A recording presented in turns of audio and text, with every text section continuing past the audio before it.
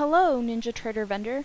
My name is Juanita, and I am one of the partner liaisons here on the NinjaTrader ecosystem, and today I will be going over the NinjaTrader 8 vendor licensing. If everyone is ready, let's go ahead and get started with using vendor licensing in NinjaTrader 8. With NinjaTrader 8, vendor licensing now includes add-ons, bar type, chart style, drawing tools, import type, indicator, market analyzer column, optimization fitness, optimizer performance metrics, share service, strategy, and the Superdome column. These are quite a few options that you are now welcome to protect, license, and distribute to your users. Ultimately, this will give you a lot more freedom for what you can develop for your users from within the NinjaTrader 8 platform. And to the right here, you will see I have included a table which just gives a NinjaScript type as well as the description of that type. So listed, we do have add-ons, bar type, chart style, drawing tools, import type, indicator, market analyzer column, optimization fitness, and optimizer. For any of you with questions of what these are and you need a brief description, please feel free to read this. This is also included in a PDF for our vendor licensing, which is included in the link below this video for additional questions. One thing to know about the NinjaTrader 8 is you will need to be converting your NinjaScript from NinjaTrader 7 to NinjaTrader 8, of course. To accomplish the goals of providing expanded support, consistency, performance, and improved functionality, it was necessary to include some code-breaking changes. This means that existing scripts for NinjaTrader 7 will have to go through a porting process to get the code compiled and working in NinjaTrader 8. The changes required are typically mild and primarily constitute renaming methods and moving code to new state form. We have compiled an overview guide of the new concepts in NinjaTrader and a list of code-breaking changes to help you get started. If you do run into issues with porting a script, please post in our beta forum so that we can assist and improve documentation where needed and to provide constructive feedback on these documents. The next important thing to go over for NinjaTrader 8 vendor licensing is how you will obtain vendor licensing from within NinjaTrader 8. Vendor licensing is now handled via a NinjaScript add-on in the same process as you would install a custom indicator or strategy. In the link below, I will have included a download link for the vendor licensing zip file. Once you have completed the process of installing the NinjaTrader 8 vendor licensing zip file, you will need to ensure that you have restarted NinjaTrader for this install to complete. So once you select vendor licensing zip file, you'll notice that this window pops up here. You're going to go ahead and save the file and select OK. From there, you will need to open NinjaTrader 8. You'll notice here that vendor licensing is listed. However, if you do select on that, you will not be quite ready to use it. You'll still have to complete the import. So you're going to select Tools, Import, NinjaScript. Once you select this, a new window will pop up, and if you have saved it to your desktop, the vendor licensing zip file will appear here on your desktop. If not, you can select this box here with the up arrow, which does take you back a couple back to the file source of where it could be saved. If it's in your download file, if you saved it somewhere else in particular, this is how you'll get back to those files. As I said previously, after the install has completed, you will need to restart NinjaTrader. Once you restart NinjaTrader, you can select Tools, Vendor Licensing, and this will open a new window which does look primarily similar to the NinjaTrader 7 vendor licensing. You'll see you'll still be able to put the name and key here, which we'll go ahead and review in this next slide coming up. Okay, so I would like to give a little demonstration of using the vendor licensing tool from within the NinjaTrader 8. You'll see here that we do have the NinjaTrader 8 Control Center open. To get to the NinjaTrader vendor licensing, as you've seen on our previous screen, you'll go ahead and select Tools, Vendor Licensing. This will go ahead and open a new window. It is pretty similar to pretty similar to NinjaTrader 7 in the fact that you will be able to enter the name of the key as well as the key here. You'll select Authorize. It'll show you how many products there are. To see these products, you're going to go ahead and select Show down here. And we'll expand this just a little bit. And you'll be able to go ahead and see all the products that are listed here. So example, if we've seen John Smith and he was working with us and we wanted to make some changes, we would just go ahead and select his name and that'll highlight the whole row for him.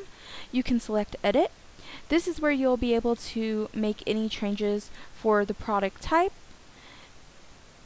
the start date, the end date. So let's say we wanted to go ahead and extend this out, get it started today and then extend it out for the week.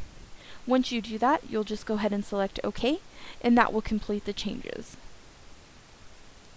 From within the NinjaTrader 8 vendor licensing, you can also add new licenses. So you'll select Add. You'll see here that you can enter the name, machine ID, the product type, the start date, as well as the end date of this license. Select OK, and this will go ahead and create you your next license. Okay, and so another thing to note using the vendor licensing is that you are now able to search by name or specific machine ID. So let's go ahead and, for example, take John Smith. You'll go ahead and select Show, and it'll pull up any vendor licensings that are listed under John Smith.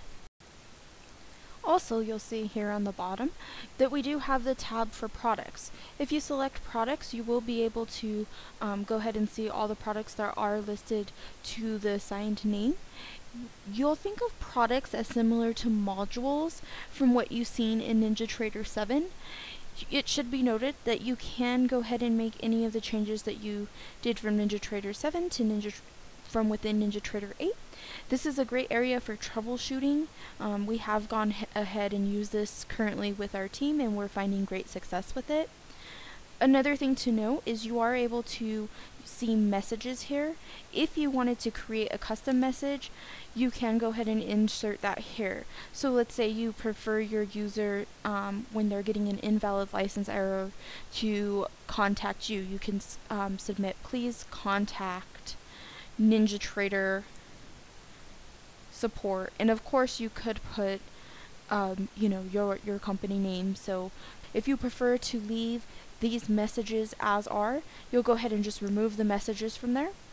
You can also add, edit, and remove products from within here. Okay, and the next aspect that I would like to discuss today is assigning user-defined IDs. There are two available methods when assigning a user-defined ID. What this is for when you are issuing your vendor licensing to your particular client. They'll need to have the user ID so the product is issued to them. To find this user ID, there are two different methods. You can go ahead and use the machine ID that is stored as is. To locate this, you'll need to select from within the control center, Help, About, and you'll see the machine ID is the 5th option down. You're going to want to go ahead and copy this machine ID by highlighting, right-clicking, and copying. And the client can go ahead and email you this machine ID, and you can use this on your back end to add it to the product that they are being assigned for your vendor licensing.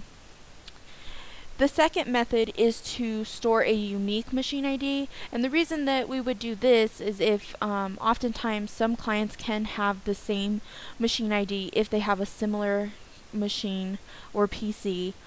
Each PC should have their own unique ID. However, if the components are the same in one computer as another computer, there is a strong possibility that the same machine ID can be used.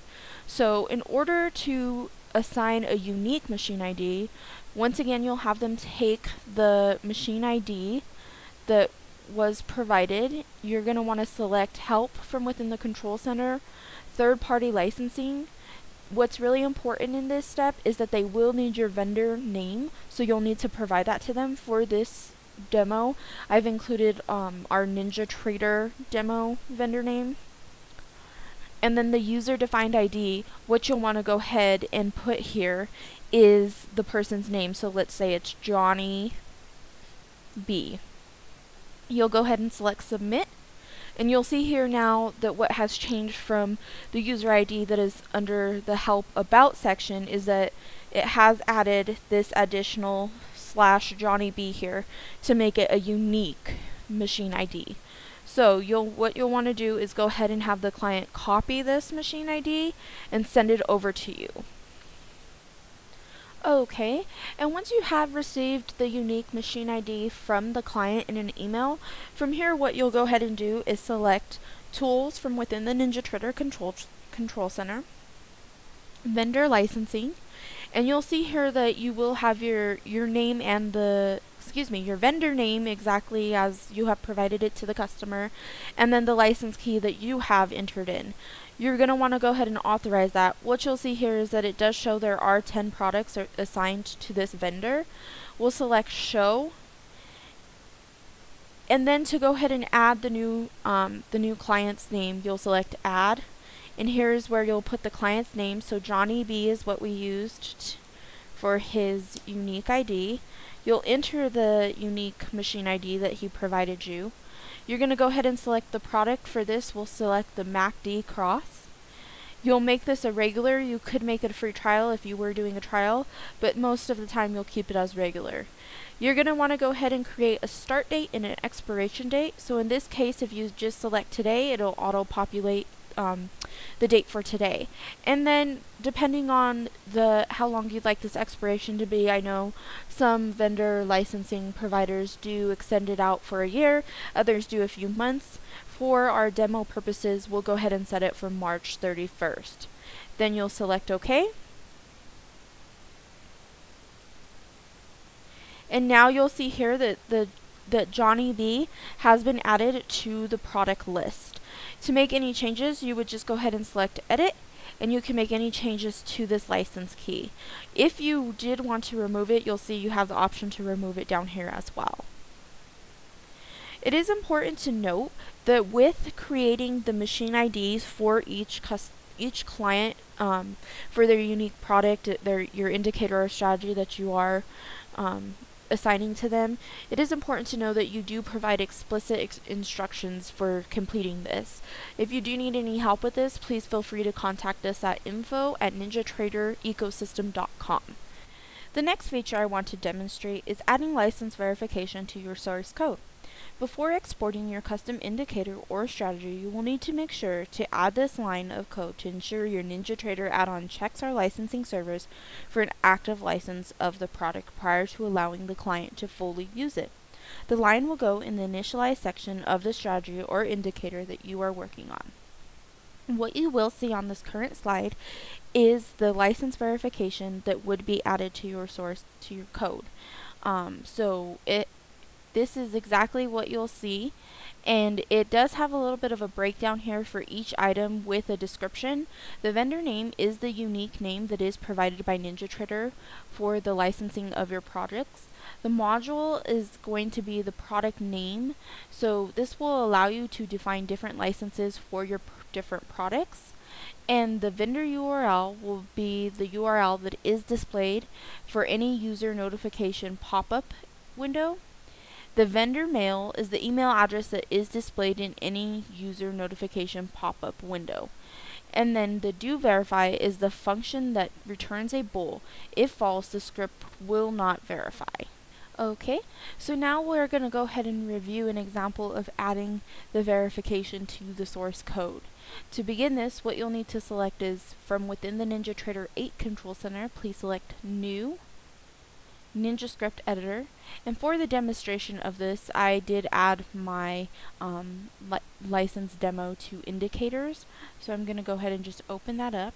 One moment.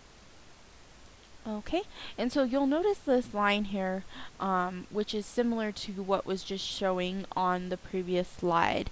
The vendor license code is where you're going to enter your vendor name. So for the purpose of this video, the vendor license name is NinjaTrader Demo.